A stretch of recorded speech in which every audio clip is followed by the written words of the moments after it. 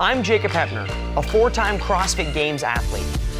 I'm trading in my barbell for new skills and experiences to see if I really can be the Jacob of all trades.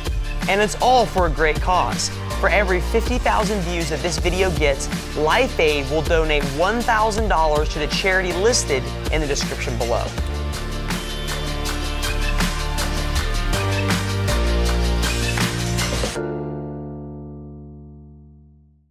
Today, it's me, Jacob, and Patriot, and today, we're gonna be horsing around.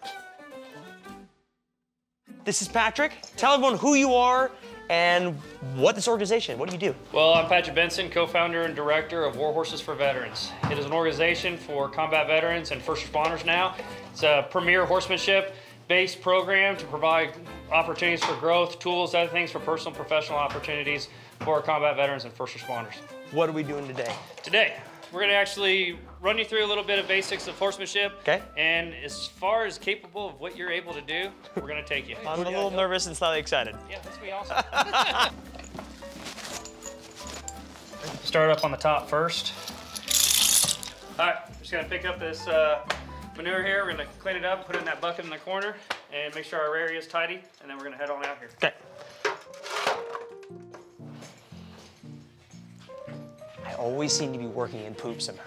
Okay, so what do I do with the poop that's just sitting there? Am I just scrubbing the poop around? Yeah, this is a lot easier than dog poop. Funny story, when I was younger, we used to throw horse manure at each other, and one time I got pink eye because I got hit in the eye with horse poop. Now, what's the horse's name again? Dual Chick. Dual Chick. Dual Chick. All right. All right, Dual Chick. Hey, you're kind of slow. Oh, you brought me a hat. I feel like Patrick's making fun of me, but you know what? I'm gonna rock this hat, me and Dual Chick. Hey. No. Okay, there we go. All right, Dual Chick, I think we're gonna come over here a little bit, big guy.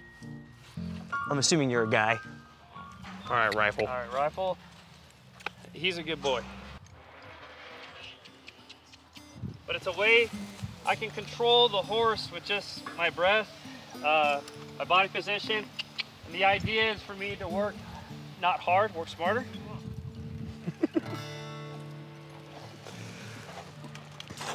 Hey. We'll do this for a while. Use 2 points, one shoulder, one's on the shoulder, one's on the hind one.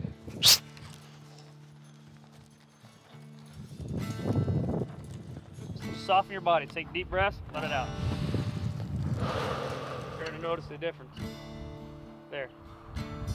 You got him so relaxed he went to the bathroom. Yeah. Just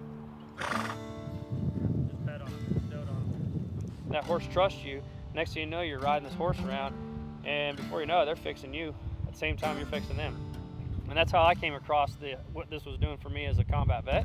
You know, we gotta learn to feel again. Right, so, switching out horses. Yeah, we'll switch horses out real quick, and I want you to work this one in the round pen. I want you to see the difference.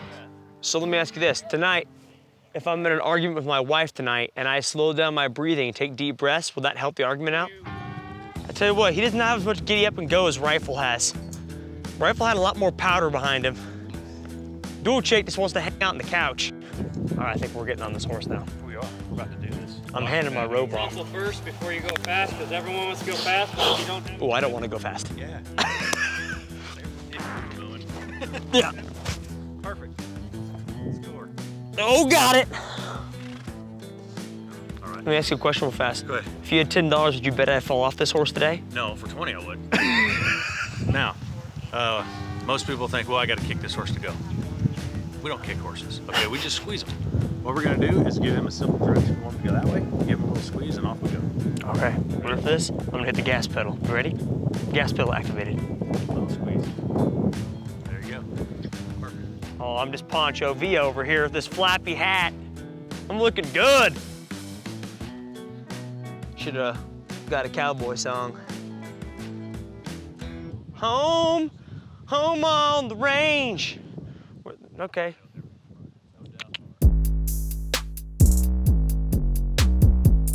Oh, me and 2-bit. I keep forgetting it's called Dual Chick. All right, so Jason, why are you here? Like, what do you do here? What I'm in charge of is just making sure the program runs smoothly. If you come out here and you're amped up, you're stressed out, whatever the case may be, he's gonna tell you. At some point in your life, you either done something or had something that was, you know, traumatic happen to you. So you've taken a little piece of that and put it in your backpack. So combine that with multiple times a week. Before you know, you're carrying a stinking, you know, Volkswagen bus on your back, and guess what? There's no way to set it down. Yeah. You know, you don't have that out. That's where you start seeing guys, you know, they isolate, they go home, they drink themselves to oblivion. So the more they come out here, the more they establish this relationship with these animals, the better off they are. You've learned to relax when you're riding this horse. You're calm. You leave here. When you go home to your spouse, significant other, whatever it may be, what's your demeanor going to be like now? Well, shoot, now you're calm. You know, I can build a better relationship with you because I'm more relaxed. I'm open. Let's talk about this. Over time, that only improves. You know.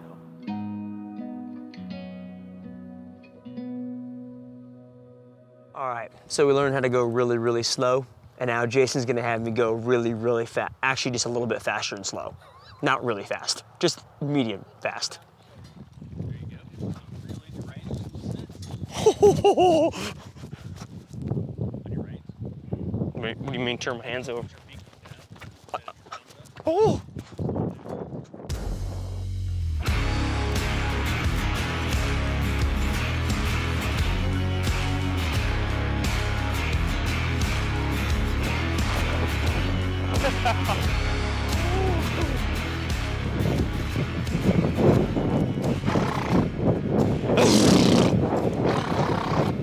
Me too. Guys, this is the most nerve-wracking thing I've done so far for this video series. So Jason had me on a good horse, don't get me wrong, but a little bit of a slower horse. Now I'm on Argento to really test, you know, my horsemanship and how far I've come and really, you know, put the pedal to the metal. Let's try to get a move off. Hold my breath. Huh. Okay. That's is I want you to stop with just your breath. Just let the air out of your lungs and stay. There. That's impressive. That's impressive to me. He does not want to move. This is Argento's lazy. Jason, it's not funny when you're laughing at me the whole time.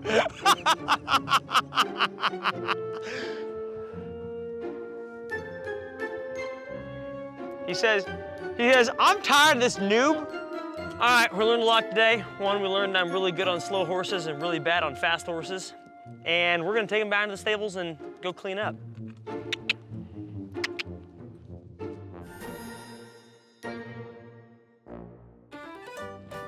Dual chick, I won't call him two-bit, I don't know why. Dual chick's my favorite.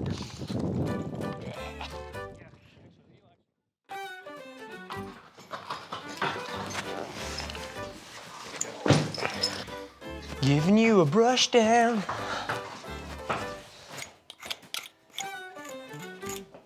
How well do you think I did today with the horses? You're off to a good start. See, I like a little realism, a little optimistic kind of. No, you gotta start somewhere. Yeah, sure. Yeah, no, you did great. You Okay. did great. Did you come off? No. Then we did great. Oh, sorry.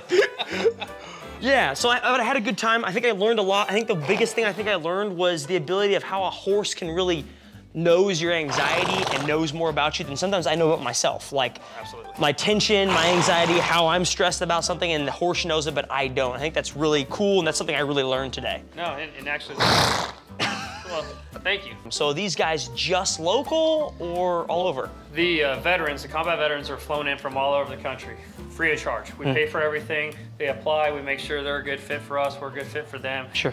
And they're, like I said, they're from all over the country. And they can come back as many times as they want, as long as they go and they mentor and bring back other veterans. And usually they're bringing back their brothers and sisters.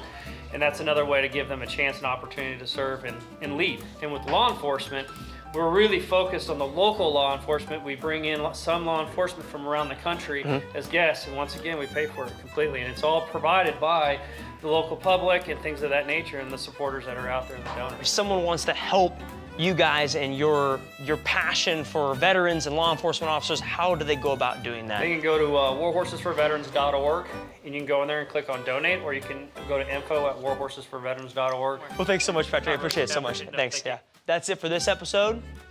And I don't know how else that's how the cookie crumbles.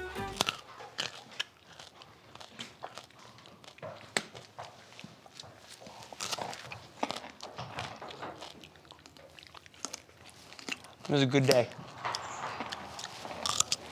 It really was a good day.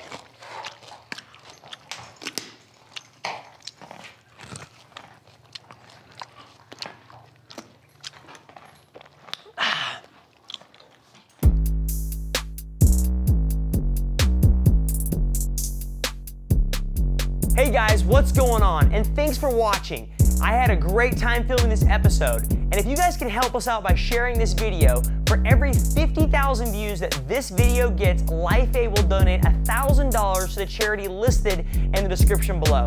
And if you haven't watched last week's video, make sure you click right